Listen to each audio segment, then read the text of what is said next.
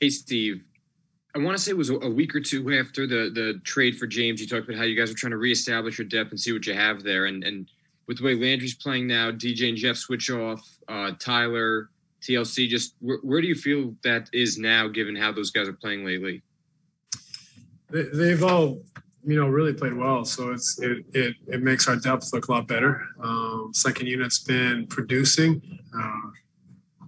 Holding or extending leads. So, I'm proud of all those guys for hanging in there, for finding their rhythm and their form and gaining a little connectivity out there. It's really important to have a second unit in this league, and our guys have really stepped up here lately. Christian Winfield, New York Daily News. Coach, you've often said that this team doesn't have the makeup to be, I guess, elite defensively. But you guys have consistently now, and this is 5 straight solid defensive performances. So what does it just say for an offensive team to start buying in consistently on the defensive end? It's a non-negotiable if we want to reach our best level. So we have to buy in. We have to understand what we're trying to do, what our principles are, make clean reads and decisions, and play together down there. So guys have improved, turned a corner, however you want to put it, at the defensive end, where at least now we are cleaner with our decision making, our connections with one another, and are starting to have little stretches in the game where our defense is strong. We'll go to Malika Andrews, ESPN. Steve, the small lineup you started the game with, you also had some success closing against Phoenix with. What have you learned about the potential of that lineup and how you could potentially use it moving forward over these last 2 games? Yeah, I mean, I think the small lineup has been our closing lineup also. The small lineup is our closing lineup. I think it gives us a lot of space on the floor for our guys to operate.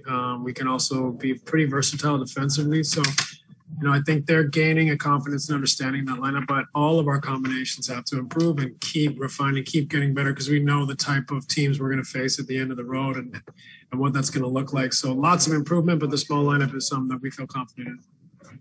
Thank you. You're welcome. Chris Beck, NBC New York. Hey, Steve, they say road trips can sometimes galvanize a team. How would you describe this one in terms of unity, camaraderie, teamwork, and overall performance? Well, the performances have been really solid. So really, really proud of the guys for their continued improvement and really just concentration, like coming to try to get better every day. It'd be ideal if these guys are bonding as well. It's such a weird season.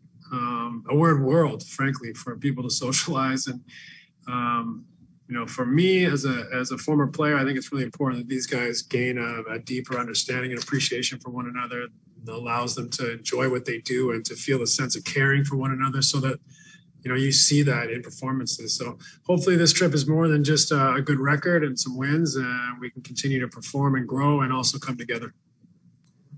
We'll go back to Christian Winfield with the Daily News. Coach, does this game have the we just beat the defending champs feel, given that, you guys don't have KD, they don't have AD, they don't have Dennis, you don't have Spencer, all these pieces moving, but you still were able to come away with a victory? Does it have that kind of feel to it at all? I don't think we're getting too carried away. It's, 2 teams that didn't have full rosters. I think we played a solid game and got a good win on the road, but we're not getting carried away. It's super early. We got a lot to grow and to develop into, and it's just a little milestone for us to take another step. Last question. We'll go back to Alex Schiffer. Kind of just touched on it there, Steve, but do you look at that Detroit game last week kind of as a turning point or a wake-up call, just given how you guys have played since then? Or is it too early to be talking like that? Yeah, I think it is too early, and I'm not thinking about the Detroit game. Having said that, that was a low for us, and it did provoke some conversations and kind of a rededication to what we're trying to do. So I'm proud of the way they've responded since then. Obviously, we've taken care of business, but more than the wins and losses, I try to keep messaging the guys that, it's about win or lose. Are we getting better? Are we heading in the right direction? Are we learning? Are we progressing without a training camp with a new group? It's just really important that we take every day as an opportunity to get better, regardless of the results. But it also tastes sweet when you go out west and win some games.